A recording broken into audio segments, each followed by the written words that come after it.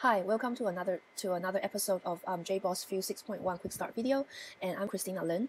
We're here to talk about the Home Loan Quick Start demo part 3. And why do I like using JBoss Fuse? Because actually it gives you the best of both worlds. I know it's kind of painful to learn a new integration framework or software. So if we have a GUI interface to assist you through the process, it's much easier to get the hang of it. But once you get really used to familiar with this framework, it's oftentimes that we want to skip the GUI part. We always want to go back to the coding part because it's much faster and it's much easier. It has more flexibility. And with JBoss Fuse, it actually gives you both. So for people who's getting started with our JBoss Fuse, you have the choice of having a GUI and drag and drop interface. And after you get familiar with JBoss Fuse, you can start with the coding base.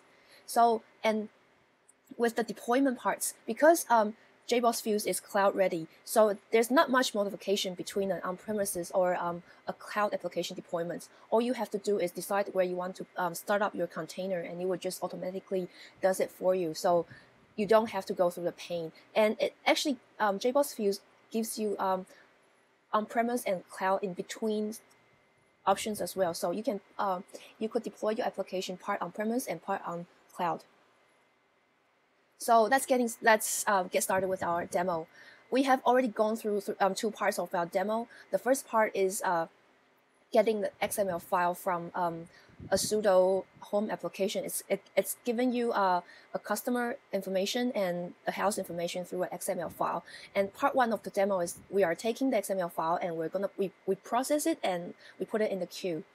After that, we started with our second demo. The second demo is getting the customer information and insert it into database for further use. And now we're going to do the third part, which is dealing with the house info.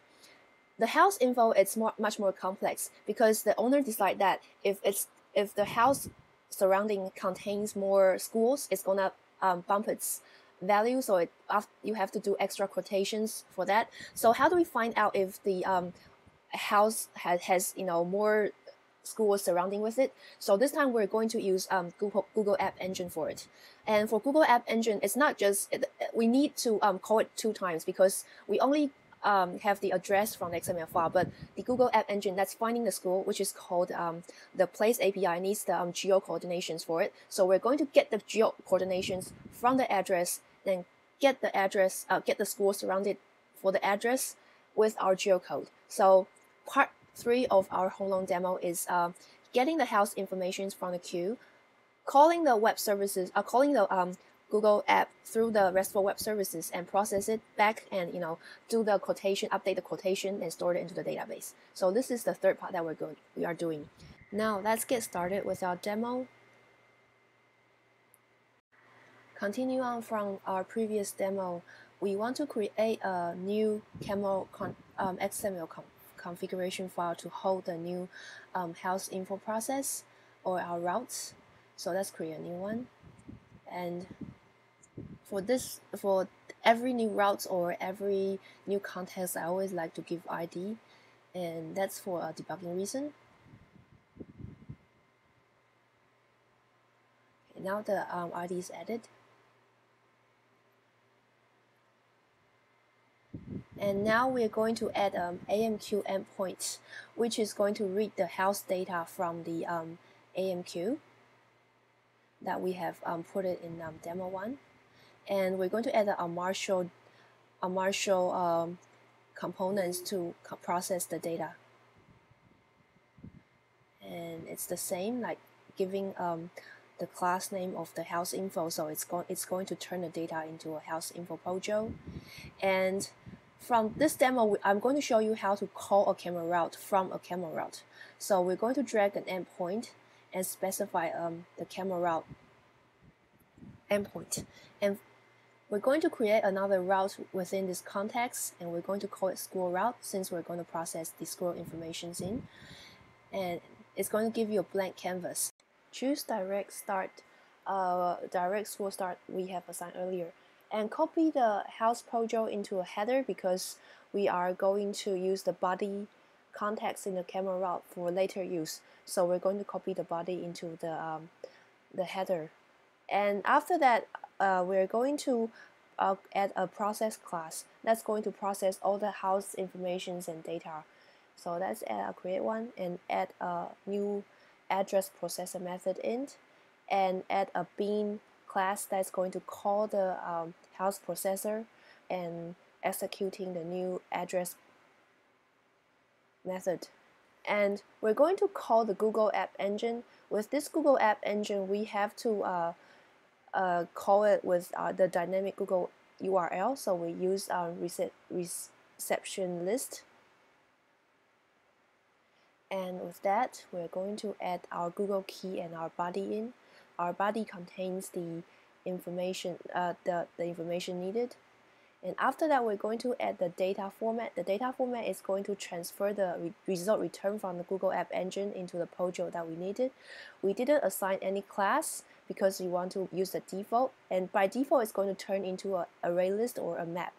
And after that, we're going to process the array list or map returned by the Google App Engine.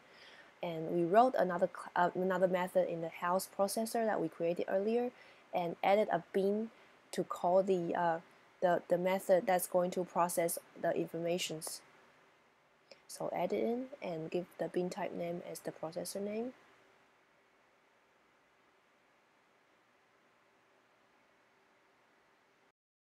And after that, we want to add a log and to see if the result is returned. Oh, okay, so now we save it, and we want to do some logging. And for this Google app, we're going to ask for the geolocation. It's the longitude and latitude of our address. So we're going to see if it's working. And now we're going to do a Camel run and see it's getting the informations back from the Google app. All right. So after that, we're going to add a header which is needed by the Google App Engine again. This is not used by others, but just this Google App Engine. We are going to use the recipient list again to call the Restful API dynamically, and for the Google App Engine, and paste the Restful URL into the expression, and put the body as the coordinate that we have done earlier. And for delimiter, we have to use the we have to change it because the default one is a comma. The comma is used in the API, so we have to change it. And now we're going to Unmarshal the result into a POJO, a default POJO, which is a map, and create put the result back to the body. And the result is returned in the array list, and the number of score is just the size of the array list. And now we're going to move the routes that we have done earlier, move it back to the front so we can bring it back to the canvas, and do a log and to see if the result coming back from the other route is correct. So put a message found schools and the number of school, which is going to be the body of the content. And we're going to actually redo the quotation again with for another method in another method. So we're going to put it in the appraisal processor, and it's taking in the house information and the number of schools. So the parameter of this is quite different. So it's going to take in the house. The house information we have already stored it in the headers before, and so it's still going to be inside header, which is called Camel my house info, and the number of school is in the body. So I'll give it as a parameter and log and to see if everything's all right. And now we want to put the informations, the new updated quotations into database. So as previous demo, we want to call the SQL components within the Camel that we have assigned earlier on, and we have done all the SQLs for insertions. So what we are going to do is put every single one parameters needed for the insert SQL into header. So that's what we are doing. And as I mentioned, that sometimes you don't want to use the GUI because sometimes it takes you longer. So I'll just paste it in my XML, so it's much quicker. And now we're going to call our final endpoint, which is putting the informations into the database. So we use the SQL components that we have already defined in our part 2 demo. So we are going to call the informations, the SQLs, and the SQL is called insert house info, and that's it.